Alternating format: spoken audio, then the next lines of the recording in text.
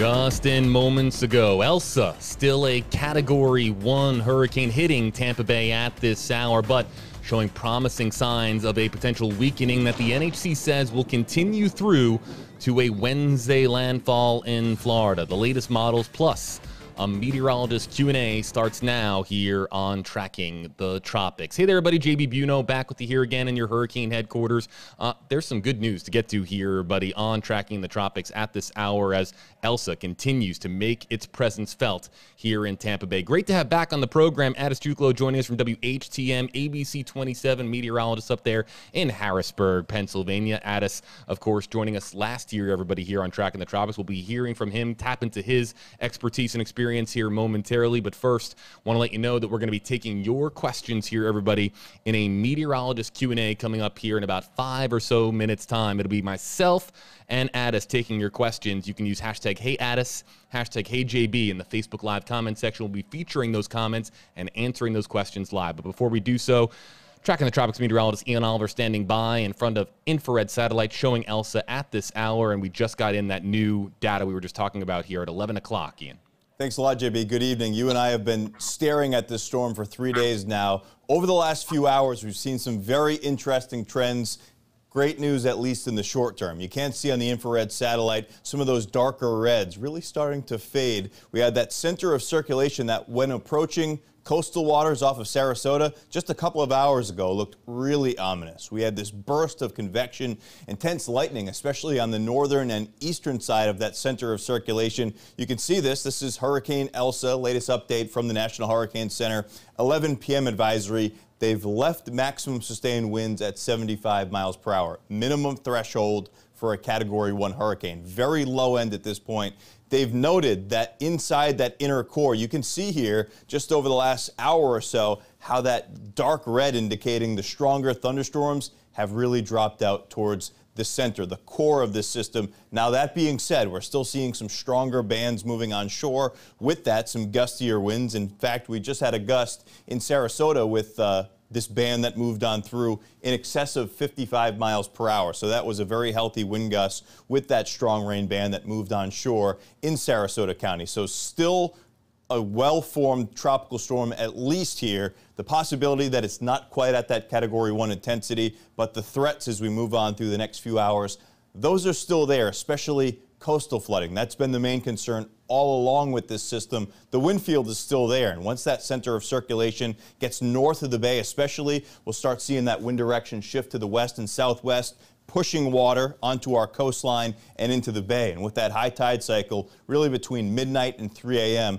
that's where we're thinking we'll see the biggest concerns with potential coastal flooding and sea level rise. So we'll be watching that. Wanted to show you this, though, with the tropical moisture. This is water vapor imagery. We talked about the structure of this storm not really being great this whole time over the last few days. A lopsided system that really struggled to get that classic tropical cyclone structure over the last few days. That, I believe, allowed some of this drier air on the western and southwestern side of the storm to get pulled into that center of circulation, which kind of choked off some of those showers and thunderstorms, at least in the short term, dropping the intensity of this system. This is the forecast path. This is a new forecast cone with the 11 o'clock advisory from the National Hurricane Center. You see that cone just brushing now the Pinellas County coastline. That doesn't matter because we know this is a lopsided system, and the worst of it is well off to the east of that center. We're obviously seeing the showers and thunderstorms that we're tracking on Max Defender 8, that path taking it towards an eventual landfall. Looks like in Levy County early tomorrow morning. So we'll be watching for that. Then an inland track. This is something else we've been watching over the last few days, JB. The trends when it moves beyond our area. A couple days ago, it was looking like a path more offshore of Georgia and the Carolinas, which would tap back in to those very warm sea surface temperatures closer to the Gulf Stream. That looks very unlikely at this point. It'll be an inland track, still bringing the possibility of some power outages, some gusty showers and thunderstorms that could create some issues, but not the worst case scenario with this, should this have hugged the coast and then tapped into some of that extra energy. Closer to home across Tampa Bay area again, That's 8 a.m. right there. We're offshore of Citrus County, northern part of the Tampa Bay area, and likely moving onshore in Levy County, perhaps as far north as Dixie County. See the forecast models, these are in excellent agreement at this point, taking it in that direction. That forecast is very high confidence at this point, likely as still a high-end tropical storm at that point with max winds that were forecast likely in the 65 to 70 range. Want to point this out. This is also new. Areas north of I-4, earlier we were telling you that you could expect to see that tornado watch extended farther to the north. It now does include the Nature Coast. Citrus, Hernando, Pasco included in this tornado watch. Whole area has been extended until 8 a.m. We know with these tropical systems, there's a lot of spin in the atmosphere. We're still seeing some of those stronger rain bands moving onshore with a little shear in them, keeping the possibility of an isolated tornado. I do think it's a lower end threat at this point, but it's there, and we'll be tracking it for you with Max Defender 8 through the overnight hours tonight. Quick brush up on the alerts. We've got the hurricane warning, coastal Hillsborough, all of Pinellas, coastal areas, Pasco, Hernando, and Citrus, the tropical storm warning for inland areas and southern spots, and it's the storm surge warning. This has always been the biggest threat with this system. It's always the biggest threat with any tropical system. It's storm surge, sea level rise, and we still see that threat. Even with that inner core struggling a bit, the wind field is still there, and that's still going to push some water toward us. So southern spots, you see that possibility of 1 to 3 feet of storm surge with that high tide cycle between midnight and 3 a.m. In the bay, similar conditions expected. Watch for some of that water rise, especially if you live in one of the typical trouble spots. We have plenty of them across the Tampa Bay area. And then up into Hernando and Citrus County. This is closer to that inner core, which still has a strong wind field. That's where we could see some tallies, likely in excess of 3 feet, 3 to as much as 5 feet of sea level rise. So if you live in one of those areas vulnerable to storm surge flooding, be very mindful as we head towards that high tide cycle tonight. So this is a look right now, a live picture at Max Defender 8. Certainly no shortage of rainfall across the area. We've had a lot of that lately. You see some of these heavier bands. Hillsborough extending down into Hardy and Highlands. Sarasota, the band that produced that big wind gust, still producing heavy rainfall through a good portion of Sarasota County. But Addis, we've liked the trends that we've seen, certainly coming back to Max Defender 8 with that inner core over the last hour, hour and a half, and we're certainly hoping that that'll persist. Yeah, we've been watching those trends here over the last couple of hours on the satellite, and you can really tell just by seeing how the cloud tops are now warming. So typically when we're talking about a strong hurricane, you tend to see these very cold cloud tops kind of wrapping themselves all around the center of the storm. So we're seeing the opposite happening right now. The cloud tops are warming. Now, again, that doesn't mean that the storm is necessarily falling apart. It's just that we're losing that inner core. We are seeing some additional newer thunderstorm development now to the south of St. Pete. So that's where we do start to see some colder cloud tops, where you see the red there on the radar. Looks like Sarasota and points south there on I-75. That is that next band that we are watching closely. And with that, we are going to see torrential downpours. And notice, too, how all of that activity is training over the same areas. And that's not the only band that we're talking about. We're talking about that next band to the north, closer to Tampa, Newport Richey. That's the initial band that's going to be rotating in. And then there's that following band coming to the north. So this is definitely going to be slow moving overnight when it comes to these rain bands. So even though we've seen good trends on the satellite imagery, that doesn't necessarily mean the rain is falling apart. It's certainly still there. It's just the core of the storm has struggled a bit, at least in terms of the strongest of the wind field. Again, Addis Juco joining us, everybody, from WHTM in Pennsylvania, where, Elsa is expected to make its presence felt there in the northeastern United States. Addis, JB Buno here with you live, everybody, on Track in the Tropics. You'll catch meteorologist Ian Oliver coming up here on WFLA News Channel 8, your NBC station, 8 on your side here in Tampa Bay. But we're going to now start the meteorologist Q&A portion of the program, where we're going to be taking your questions out of the Facebook Live comment section. And starting now, and really, we have a couple comments in the queue already, but starting now, really looking for those hashtag Hey Addis, hashtag Hey JB comments here on Facebook Live. Let's get to this question that's just coming in here. Rachel Emmert, where is landfall expected? Hernando County coastal here, and we've really been talking about Levy County most of all, Addis, as far as a landfall event. But really the big thing to note here in this update that just came down from the National Hurricane Center is when Elsa does, in fact, make landfall north of the Tampa Bay area here, it's expected to be as a tropical storm. There is a weakening that is now expected to happen here in the hours ahead before a lunchtime landfall at some point tomorrow. Yeah, so right now it's technically still a 75-mile-per-hour storm, at least according to the National Hurricane Center, but they do expect it to weaken to around 70 miles per hour maximum sustained. So we're talking about a 5-mile-per-hour difference. Even when this thing became a hurricane earlier this evening, the impact still stayed the same, and that is going to remain the case overnight as well. We're just talking about nuances here, 5 to 10 miles per hour here and there. The track of the storm hasn't changed. The wind field hasn't really changed. And the rain that we're seeing with it, that hasn't changed either. So we're still going to see these threats linger into the overnight hours. Hernando County, really all of the coastal Tampa Bay area can expect to see really declining conditions here over the next several hours. You're seeing that offshore wind right now, so the surge isn't there yet. But certainly the heavy rain over the next few hours, flooding certainly possible.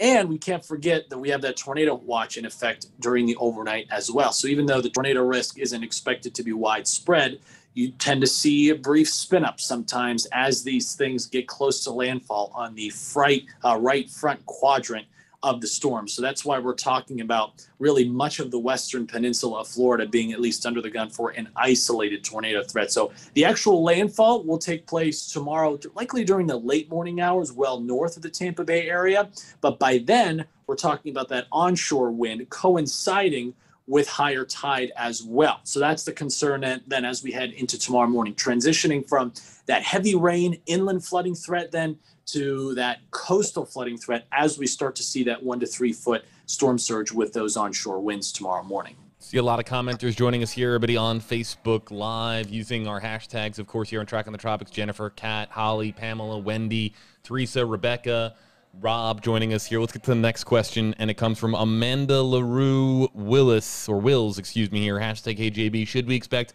more than what we're seeing now in Brandon, Florida, currently having light rain and wind? Brandon on the east end here of the Tampa Bay area here in southeastern Hillsborough County. But really, I mean, we're talking about the Tampa Bay area here, especially with this question from Amanda. And Amanda not seeing anything too crazy out there at this hour, Addis, and asking if has the worst arrived here yet for Tampa Bay? I would say no. Just looking at the radar trends, and we can show that radar here after the track. So far, the intensity of the rain in general has been on the light to moderate side, at least in the immediate Tampa area. Now, I mentioned we do have that band that is setting up basically from Tampa northwestward through western Pasco County. So that's that initial band. But again, notice to the south, plenty more of these red colors to go. And keep in mind, the strongest wind gusts aren't going to occur until likely as we head over the next couple of hours. So we have seen those gusts down south across Sarasota, over 50 miles per hour. I think those wind gusts over 50 will start to become more common across the coastal areas near Tampa Bay, also on the west coast there of the Florida Peninsula. So over the next few hours, winds will be increasing. That rain will become more intense. And then, of course, as I just talked about, the coastal flooding concern then as the winds shift to more onshore. So a lot of the Tampa Bay area hasn't seen a whole lot of rain just yet, but by the time this wraps up tomorrow morning, we're likely talking about several inches of rain, hence why we're talking about that concern for even inland flooding with this thing. Yeah, and if you see on Max Fender 8 here, see that red here, but he currently near Sarasota and near Venice. That is on the way for the Tampa Bay area. We got questions coming up here for Polk County, Pasco County. We're going to start here with this one for Ricardo Rosado here, hashtag KJB. Will the Howard Franklin Bridge be okay to cross at 5:30 a.m.? We had John Bernier on earlier, and we were having conversations about what the morning could look like. Right now, I can say with increasing confidence that your morning commute, 5:30 a.m., might be okay on the Howard Franklin Bridge, but everybody keep it locked here to WFLA.com, the WFLA app, and we'll keep you posted. Anything you want to add here to that, Addis? Well, it looks like the core of that wind associated with the center is likely going to be to the north and west of the Tampa, St. Petersburg areas by then. So At that point, we're probably talking more of gusts in the range of 20 to 30, maybe up to 35, 40 miles per hour. I think at that point, though, the strongest winds are going to be to the north. So I think it'll be okay to cross the bridge, but of course, winds are still going to be gusty, and we're not going to be done with that rain and onshore flow as well. Let's get to that question I was talking about from Wendy here. Hashtag KGB, what about Polk County here? Of course, Polk County being the, of course, Lakeland, Florida being the middle ground here between the Tampa Bay area, I-4 all the way to Orlando. So an inland spot here, Addis. What do we say for Wendy? Well, really a similar story to what we just talked about. Now, since you are a little bit further to the east, we're not necessarily talking about, obviously, a coastal flooding concern, but the heavy rain is going to be around here through the early overnight hours. Just based on radar trends, it does appear as though the core of the wind field, as well as the heavy rainfall, is going to remain just to the west. So likely west of I-75. That's where we're talking about the greatest concern for inland flooding. Certainly still there is that potential for heavy rain as far east as Orlando and the I-4 corridor. But really, I'd say the heaviest rain is going to be just to the west of you. Still, though, we do have that tornado watch in effect for the overnight hours. So we have to watch as these rain bands, as they come north, you get a brief spin up, you can get a quick tornado to develop. So make sure you have those alerts on overnight. So that way, if a tornado warning is issued, you can get to your safe place in a quick matter of time. Let's get to some of those coastal communities. Pasco County, north of Tampa here. Jennifer Anderson joining us. Hashtag AJB, is Port Richey still getting hit directly? How would you define here a direct hit? Because we've been talking here over the course of the day on Tracking the Tropics about how you see there the center of this system, the center of circulation. Really, most of the concentrated worst of this is actually to the east of that center. So how would you categorize a direct hit, and is a direct hit going to occur there in Port Richey, in the Pasco County, coastal Pasco County area? Yeah, so it's a lopsided storm. We've been talking about that, right? How all of the rain with this thing has been on the east and southeast side. Now, when it comes to the actual center of the storm, typically when we talk about a direct hit, we're talking about the eye wall, the eye coming on shore. It doesn't look like that's going to happen at this point. The eye is definitely going to stay just offshore, even there in Pasco County. Now, right there in Newport Richey, stretching down to Clearwater, that's where that little section of the coastline juts out further to the west. So if there was an area that was more vulnerable to perhaps those more intense wind gusts, those more intense rain bands, I'd say it would be in places like Newport Richey, Tarpon Springs, Palm Harbor, Dunedin. Those places are going to have that concern over the next few hours. But when we're talking about a direct hit, technically, we're not going to see that, just because, again, the eye itself is going to remain offshore and likely that inner eye wall as well. But that doesn't mean we can let our guard down, because we are still talking about wind gusts likely in excess of 50, perhaps even 60 miles per hour across that western coastline there of Pasco County, stretching down to the south to St. Petersburg as well, along with these heavy rain bands over the next several hours. So is it a direct hit? Technically not. Does it really matter? Not really, because this is a lopsided storm and the worst of the conditions are just to the east of the low center. Addis Juklo joining us from WHTM, meteorologist at ABC 27 Harrisburg, Pennsylvania. Great to have his expertise here. JB Buno here with you live at WFLA in Tampa on Tracking the Tropics in your hurricane headquarters, part of a meteorologist Q&A here on Tracking the Tropics, where we take your questions out of the Facebook Live comment section using one of the hashtags underneath our names on the left and right side of your screen, hashtag ADDIS, hashtag AJB. We can feature your comments only if you use one of those hashtags here on Facebook Live. If you don't want to be featured, don't want to have your name on screen, just don't use a hashtag and we'll let your comment idly go on by. Now, we're talking here, we're hyper-focused here on the Tampa Bay area. We can't ignore some of what we're looking at here on the track here. So Addis is monitoring this as far as any impacts in the northeastern United States, but we're going to get to a 2-for-1 question here. We're going to come right back and focus in on Tampa Bay, focus in on Florida impacts. But first, let's get to this 2-for-1 here. Rhonda Lee Warlick, hashtag HJB. How's Jacksonville, Florida, going to weather this storm? And then let's get to June and Moss here, hashtag Hey Addis. Will it stay on track after it makes landfall in Wilmington, North Carolina? Here is June joining us from. So Jacksonville and Wilmington, North Carolina, really beyond that Florida landfall. Addis, what do you expect? Well, the good news for both of those places, really, when we're talking about eastern Florida, the far eastern coast there, the far southern coast, I should say, of North Carolina, is that we have seen this westward trend in the track over the last couple of days. So kind of like what Ian was talking about earlier, we're not going to see this track where it just kind of hugs the southeast coast. It's going into the northwest part of Florida tomorrow morning, and then it kind of drifts into southern Georgia, into South Carolina. So for Jacksonville, there will be gusty winds. There will be potentially some heavier showers, but the core of the winds here, the 40, 50, 60 mile per hour gusts, should stay to the west of you. So again, we're still talking about rain from this, which could be heavy at times, but the worst will miss you in Jacksonville, likely to the west, where that eye wall is going to cross.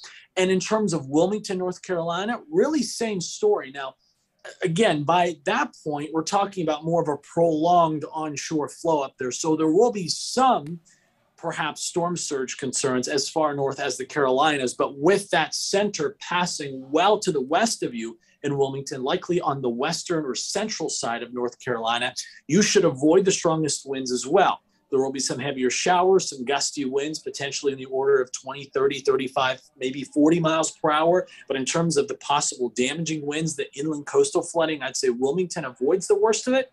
And same in Jacksonville. I'd say the worst of those conditions are going to be just to the west of you there in Jacksonville.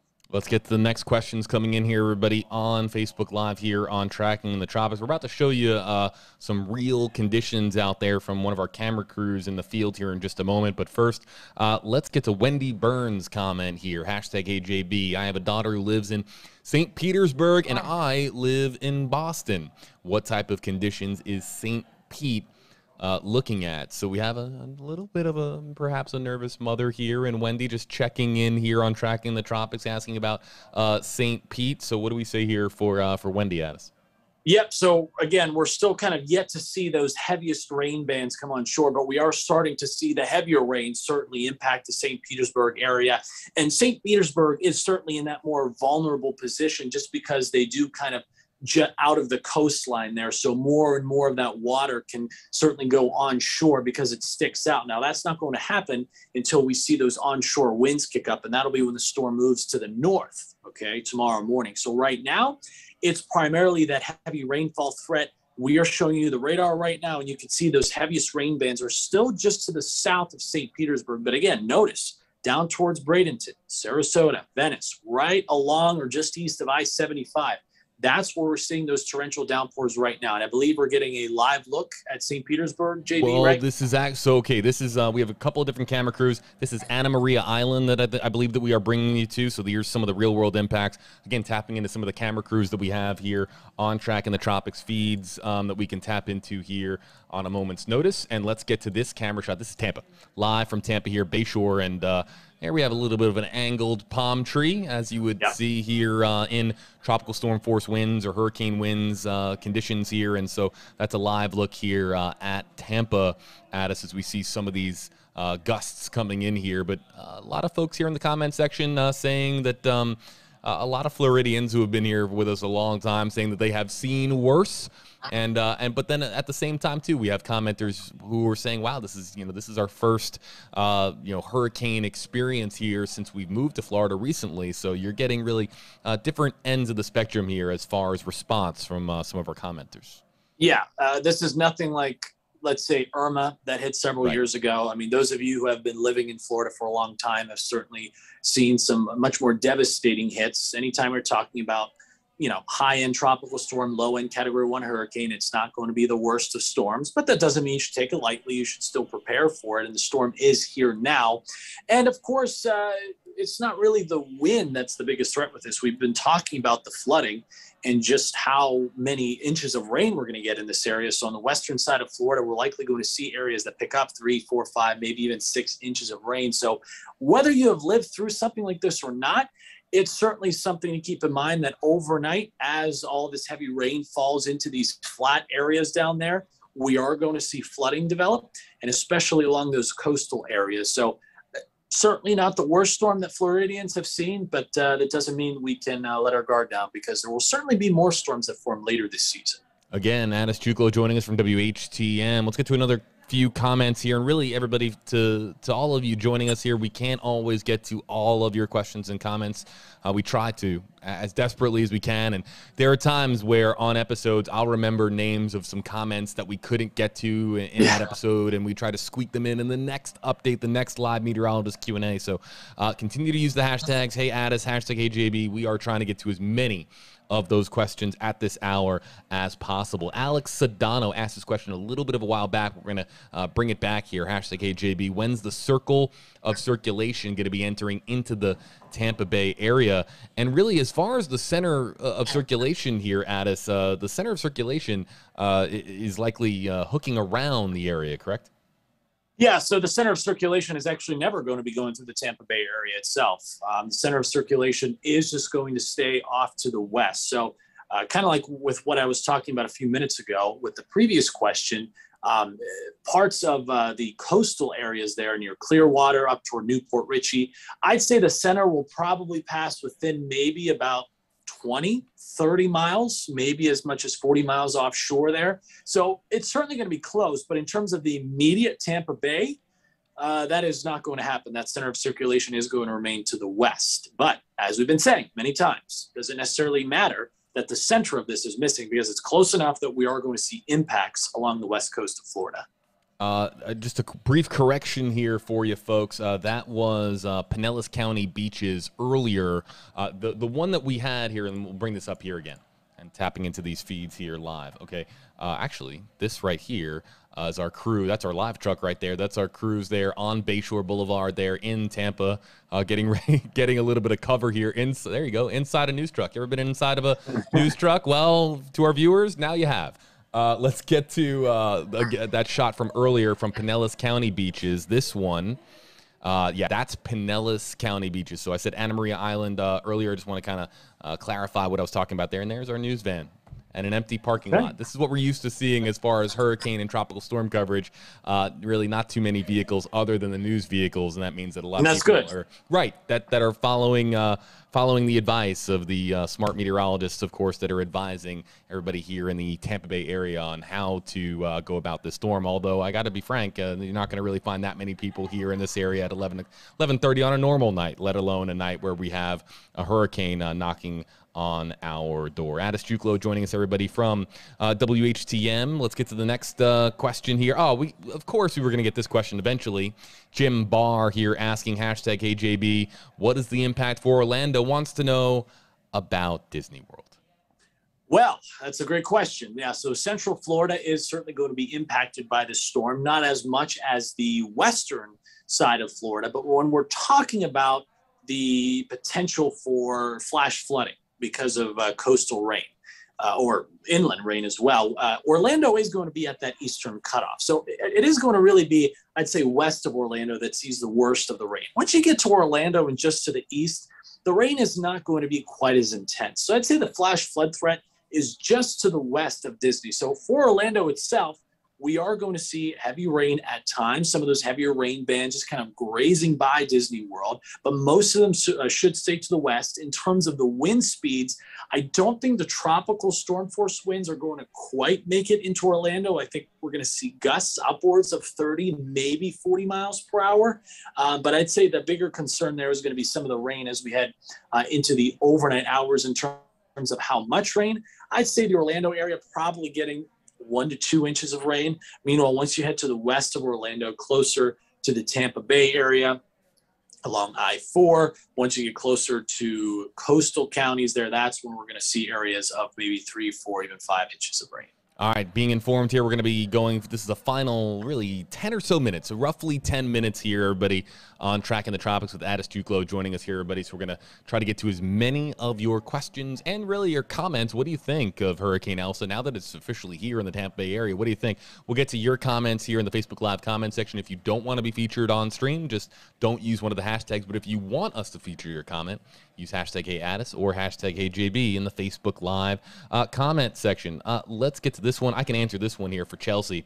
Hashtag HeyJB. We have flights from Ohio to Tampa for tomorrow morning. will Tampa Airport be open? Tampa International Airport, TPA, of course, right here in Hillsborough County, Florida. And Chelsea, I can tell you that right now, TPA is closed, shut down. If we hear any information on it potentially reopening, of course, we'll pass that information along to you on WFLA.com, the WFLA app. It will reopen, of course, at some point on Wednesday morning. It's just a matter of how quickly the storm and really the impacts from Hurricane Elsa clear out of the Tampa Bay area. But we will try to keep you as posted as we can here as far as updates from TPA, because a lot of people fly in and out of that airport, one of the busier airports in the southeastern United myself included. States. Yeah. Addis was talking about TPA a short time ago. Cassandra, hashtag HAB. A lot of people asking, hey, can I stay home tomorrow and just not go to work? I wonder if that Cassandra. That's always a great question. Yeah, like is it a hurricane day? Kind of like you would get a snow day from school. Is it a hurricane day? Well, Cassandra is here asking hashtag HJB. What about working tomorrow? Looks like the storm will be 2 hours north by 8 a.m. And this, of course, depends on where you are. If you're north of the viewing area here in like Levy County, for instance, that is likely not going to be out of the viewing area just yet. You're still going to have impacts there from Hurricane Elsa, again, projected to become Tropical Storm Elsa before landfall. That's what we found out in the 11 o'clock advisory. But the Tampa Bay area, especially areas like Bradenton, Sarasota, Venice, by that time tomorrow, by work tomorrow, a lot of that area is really going to be clear for the potential workday, right, Addis? Yeah, I mean, the worst of these conditions really are going to be limited to over the next several hours for the immediate Tampa Bay area. So I'd say by the time most of you wake up tomorrow morning, things should be improving. Now, don't get me wrong, we're still going to have bands of showers, bands of thunderstorms, some gusty winds certainly possible. But in terms of the real concern for perhaps some damaging wind gusts, flooding rain, that is likely going to wrap up probably by the time the sun rises tomorrow morning. So I don't think it's my decision. I don't think it's your decision to decide if tomorrow is going to be a hurricane day. But I'd say for most of the Tampa Bay metro area, things should be improving enough that people should be moving about their day probably as normal by tomorrow afternoon. Of course, it's also going to depend on if we have any damage tomorrow morning, if we have streets that are flooded, and if we have coastal areas that are flooded. And obviously, we're not going to know that until we wake up first thing tomorrow morning. Hogwash, Addis. I say that we cancel all work across the Tampa Bay area tomorrow. How about in Harrisburg too, my friend? Yeah, just everyone vacation day tomorrow in the Tampa Bay area. Does that sound okay? I'm good with it. I'm good with it. Mental health day. I like it. Yeah, right. Mental health day from the remnants of from Elsa, or at least Elsa departing the area. That would be nice, right?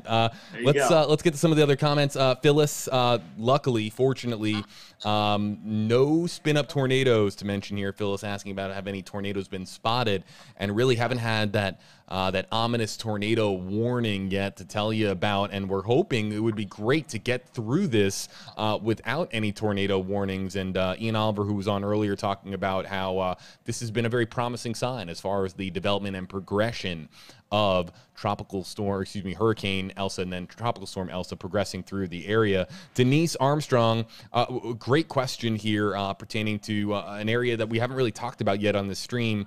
JB, how is Gainesville going to be impacted? There are, of course, still people. It might be the summer, but there are still people, of course, at the University of Florida there in Gainesville, and they're going to be feeling impacts here shortly, Addis, I'm sure.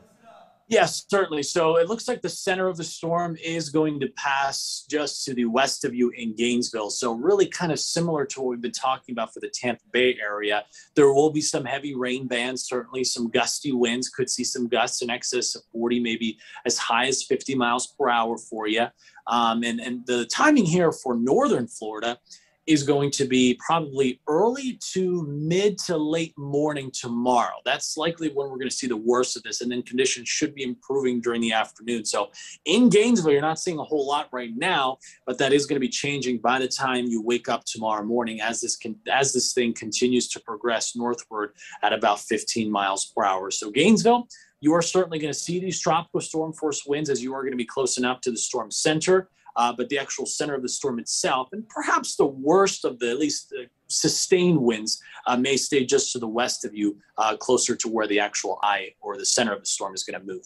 Yeah, and clarification there too. One of our commenters reminded me, and I have from previous experience in a different market, I say this name wrong, but it's Levy County. Levy County is where this landfall is expected to occur here, and sometimes again from previous areas that we serve here, as far as our careers here in both news and in weather, sometimes every now and again get crossed up on pronunciations. Levy County, a landfall expected at some point on Wednesday, everybody here in the state of Florida. Let's get to some of the other questions and comments that are coming in here. Again, you can use hashtag HeyJB. I love this question from Rob, because it's one that we can answer here, everybody, in a certain respect. And Rob asking here, hashtag HeyJB, I live in Pasco County. If we lose power here, how soon are they going to repair and restore power? And I will tell you that, and Addis knows exactly what I'm talking about here, just like Syracuse, New York, or Rochester, New York, or some of the snow-laden areas of the Northeast are equipped to deal with a lot of snow on the ground and getting rid of that snow and clearing the roads in a short amount of time. Florida really equipped to restore power in a brief amount of time. So I can't tell you how exactly long it would be, if it would be an hour or 6 hours, but I know that that we are really, really, really lucky to have some of the great power crews down here in Florida that are just so great at expeditiously getting power restored to thousands of customers when the lights do in fact go out here in the state of Florida. Yeah, this storm has been certainly followed for days now. We knew that it was going to take this track right along the coast. So I'd say the preparedness certainly has been there, and the crews are ready for it. So at this point, again, we're not talking about category 2, 3, 4 force winds. You know, we're talking about wind gusts in Pasco County along the coast, maybe upwards of 50, as high as 60 miles per hour. So yes, that could certainly cause damage, but how widespread the damage is going to be, likely not. So any power outages that we do have tomorrow morning, I'd be willing to bet are resolved quickly. Obviously, like JB said, we can't say exactly when, but I think given the preparedness, we've heard about how the power crews are standing by and ready. I'd say it probably shouldn't be too much of a concern in how long it's going to come back.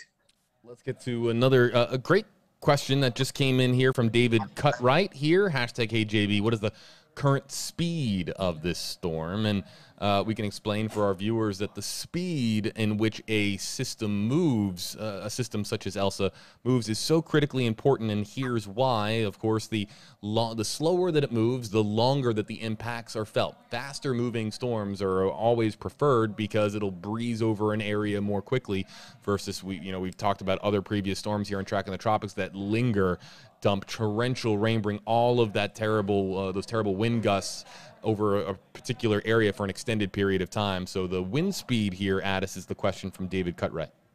Yeah, so it's moving north. Excuse me, the moving speed. Correct. Yeah, I got you. North at 14 miles per hour. So that is the current speed of the storm.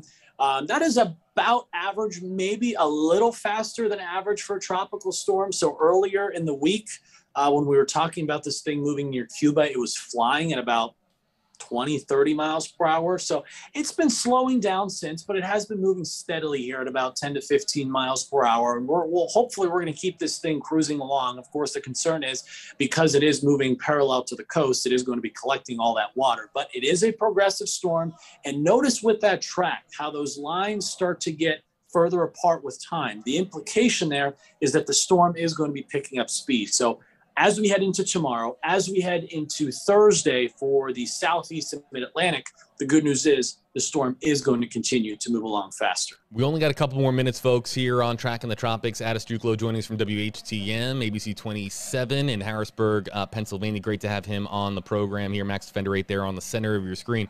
Really what I want to get into now, because I've seen some of these questions come in, for our audience here on the WFLA Facebook page specifically now. I want you to use hashtag HeyJB. Tell me where you're located and whether or not you have power. Now, I've seen that a lot of folks have been commenting here back and forth saying, I'm from here, I'm from there, I'm from here, I'm from there. I do have power, I don't have power. Let's get a little bit of a conversation going because we haven't really talked about power outages, but power outages likely happening right now. At any moment, you could see the lights flicker in your home or where you are, whether you're at work or if you're at your residence. So let us know where you're, two things, location and whether you have power, and make sure you use that hashtag HeyJB or hashtag HeyAddis, and we'll kind of rattle them off here as far as some areas that do and do not have power here at this hour. Really quickly, while we get to some of those comments coming in here regarding power, really quickly, give us a quick tidbit here, Stacy, from Stacy Addis, hashtag HeyJB. What about Daytona Beach? Yeah, so the Daytona Beach, you're obviously on the eastern side of Florida there, so the impacts are not going to be as bad there. So I mentioned Jacksonville. Jacksonville was just going to miss out on the worst of the conditions because the core of the storm is going to pass to the west. Similar in Daytona Beach, I think even more so in terms of how much rain. I think a reasonable expectation in Daytona Beach is maybe 1 to 2 inches of rain. So yes, you're going to see rain from this, but you're not going to see the heaviest of the downpours, and certainly the strongest winds are going to stay on the opposite side of the peninsula. So Daytona Beach, things are looking good for the most part. Again, we're going to have some showers, perhaps some rumbles of thunder here into the overnight hours for you. But if you're on the eastern side of Florida, you're looking pretty good, at least when it comes to this storm. Stacy followed up with her comment saying that Daytona Beach, of course, yes, they've got power. That's, of course, good news. Okay, let's rattle these off as quickly as possible here while I'll let Addis kind of just check the latest that's coming in here, everybody, as far as the data and the models. Okay, let's see. Okay, starting with Josh here. Josh Keffer, hashtag HeyJB, power still on in Pasco. Evangeline Lutz, I have power. Nina Farley, South Venice, they have power there. Heather Hall, hashtag HeyJB, I'm from St. Pete. I do have power, but do I need to be worried? Don't need to be worried. Don't panic. Don't panic. We're, as a commenter noted earlier, we are ready for this, and just stay informed, and we'll keep you posted here. But you know, there's still a good amount of stuff to track here as far as the St. Pete area, but no need to panic. Yeah, Susan, and it is. Oh, I'm sorry, JP. No, Addis, go right ahead. No, it is a good sign that places to the south. So I believe somebody mentioned Venice had power. So places to the south, where the core of this thing is moving through right now, if you still have power down there, that is a good sign for places to the north as the center of this storm approaches. Now, obviously, it's not a guarantee, but it's good to hear that places down further south along I-75 are still with power, at least in that comment. Comments, I can't keep up. Okay, power is still on in Hudson, according to Andrea. Denise has power in Sarasota.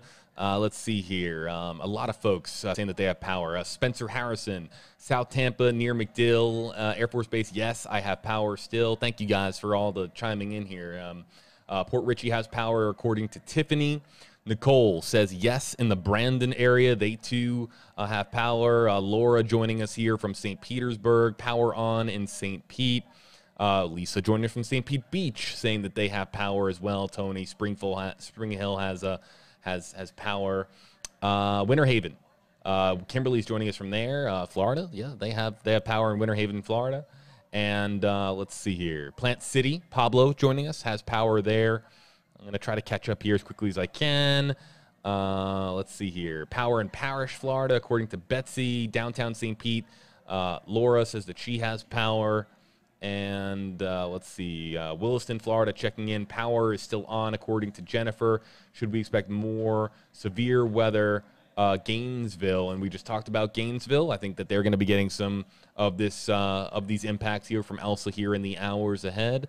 And Lakeland has power, according to Tish. No power in Sarasota. Okay, so there's one. No power in Sarasota, according to Cindy Parrish here in the comment section. And when you look at Max Defender 8 and you see what Sarasota's going through with Venice, Sarasota, Bradenton kind of going through at this hour, not surprising that we have some outages there in the southern end of the viewing area as far as Tampa Bay is concerned here, Addis. Yeah, and just from a meteorological perspective, when we're looking over the satellite right now, and I know we're not going to show that here, but the satellite does show some of the coldest cloud tops, some of the more intense thunderstorm activity is right down south in that area closer to Sarasota. And you can actually see that on the radar when it pops up. You'll see that very intense band of red right down south, stretching from just east of Venice, north of Port Charlotte, stretching north and northwestward toward Bradenton. So that's that band that could cause some trouble here over the next few hours, as that right now is the most intense convection or thunderstorm activity with this storm. So under that, you can certainly expect heavy wind, heavy rain, very heavy rain, strong wind gusts. And of course, as we head over the next few hours, somewhere in that band, there may be a quick spin up. And that's why there is that tornado watch in effect through the night tonight. Yeah, and I'm also going to kind of talk here as I queue up another comment here that just came in that caught my eye. It's really terrific that we can talk to people like this, even if they do lose power. 20, 30 years ago, you lose power and you lose access to local meteorologists. You lose access to that information unless you have a weather radio, but you can't really see this information coming literally into the palm of your hand. But because people have mobile devices and they can access the internet, provided that you have, your neighborhood cell tower is still operational, you can still watch. You could be sitting in a completely dark household and have us on here on Tracking the Tropics, going out to, of course, apps, websites, and social media platforms. So just a big affordance that we have here, being able to reach you. Even if the lights do go out, we can still have that conversation with you, provided that you have your, as we talk about it, got to have your phone charged and having those battery chargers, those mobile batteries with you so that you can plug in to that mobile battery. It's just really, it's expected now. It's really crucial for people to have. Yeah, and we always talk about having multiple ways to get warnings. Obviously, TV is great, being able to tune into your WFLA meteorologist. But when the power goes out, that's when you need things like a weather radio or your smartphone, making sure that those wireless emergency alerts are on. So that way, whenever something is issued, your phone will go off. And that really has saved so many lives here in the last 10 or 20 years. Just the fact that we are able to get these warnings out to people faster. It's great to see, and it's certainly great to see in situations like this as well when we're talking to folks about a landfalling tropical storm. Again, Addis Juclo joining us for two more final comments here. Hashtag, hey JB from Andrea, raining hard in Hudson now. And I would anticipate that Hudson's starting to see some of those impacts. And Marcy here with a kind comment. Thank you for your fantastic coverage. Praying for my son in the Bay. Hashtag worried mama. A lot of moms checking in on their kids down here in Florida. I thought it was usually the other way around, that it was the younger folks in cities across the country checking in on their parents and grandparents in Florida. Kind of a lot of comments of people checking in on their kids in Florida here. I think just a funny sort of development that we've had here over the course of the day on Tracking the Tropics. They really do care. They really do. Everybody, go follow Addis Juclo on social media. He's a great meteorologist, WHTM, Harrisburg, Pennsylvania. Can't thank him enough for his time. More coverage coming up here ahead on Tracking the Tropics here, everybody, as we continue to monitor all the developments with Hurricane Elsa.